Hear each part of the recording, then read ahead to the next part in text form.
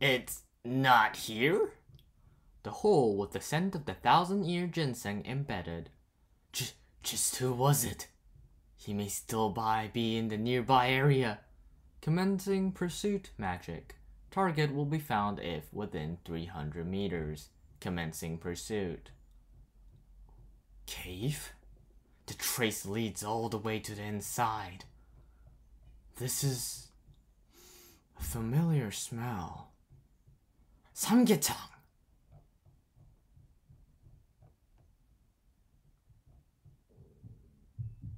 Crunch? No way. No way, right?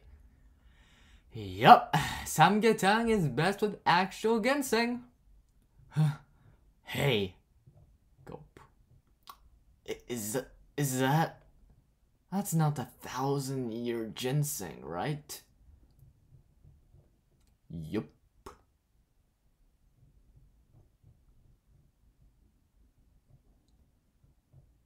I thought 1,000-year ginseng. Who in the right mind would make chicken soup out of something like that? Munch, munch. Gulp. Me. Leveling up by only eating. Hello everyone and welcome back to WebtoonRant, and today we got leveling up by only eating. It is actually a pretty good webtoon, and I'm gonna talk about why. So the main character is sick. She has bulimic alpelsia. That's an eating disorder, characterized by binge eating followed by purging or fasting, and you can die from it. And I think that's a fictional variant, although I'm not completely sure. The medical nerds can write it in the comments if anyone watches this video. But anyways, and essentially, this character is like super fat, and you know, his dad is super rich, but he's in a rich family, but he's fat, and because of that, he got embarrassed of his body, and he cut off everyone in his social life, and now he's kind of slightly depressed. Then, we get a genius idea. You see, there's this virtual reality game called Athens. But and you can eat a lot in Athens, and you can actually taste the food within virtual reality. And therefore, he can eat whatever the freak he wants, and he'll be fine. So he decides to join this MMORPG type virtual reality video game, like Sword Art Online for example, for the sole purpose of fucking eating. And because of that, he spends like hours and hours just eating, just doing nothing but eating, and he gains a job or a type of power where he's the food god. Essentially, he just keeps eating stuff and making stuff, and he just becomes super overpowered. And I just thought that it was just really fucking wholesome. Like, he just cooks stuff and eats it. And honestly, you know, there's like 1,000 different types of, you know, Western cuisine, Korean cuisine, Asian cuisine. All the types of cuisine appear in this book. And every time I read it, I feel freaking hungry. Because every single episode, he cooks up something ridiculously good from everything in virtual reality and eats it. And he's happy with that.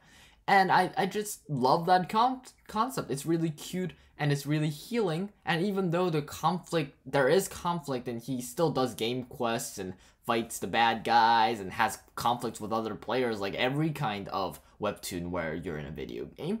It's just the main character having some fun trying to get some goddamn food, you know? And like literally anyone can understand that and relate with that, right? And I thought that was just awesome. And I also thought that it was really creative, because the fact is, like, you know, like if you have an eating disorder, like, you know, in the future, this could be a thing. Like, as long as you trick your brain into thinking you're eating in virtual reality, then you might not feel as hungry. And I think this raises some interesting questions, like, oh, after you eat there and then come outside, do you still feel the satisfaction of eating that you felt in the game? Or can you replace eating in real life, obviously not completely, by eating in, like, you know, in the game? Because, like, for example, in real life, you could just eat literally nothing but granola bars, but you could still be eating a fucking feast in the virtual reality, and you would still have, I guess, the satisfaction, right? The psychological satisfaction that you get from eating, right? So, I don't know, I thought it raises some interesting questions, and I thought that the concept was pretty good. It's really interesting, and I thought that it was just a really fun webtoon in general. And every single time I read it, I feel very, very, very, very hungry. And I thought that, it was just pretty good. And I really like it. And that's why I put it in a C tier. Because of course, there's not a huge lot of conflict, there's not a huge lot of plot, but it does get me hungry every time, which, is a testament to the descriptions and the drawings of the author. And I just thought it was good, and I thought it's very wholesome. There's a lot of food in it. There's some fun conflict in it. It's pretty comedic, as you saw from that entry scene that I just read out. And I would recommend it for people who want to get really hungry or find out about Korean food, because there's a lot of Korean cuisine in this book, in this webtoon. So yeah, that's it.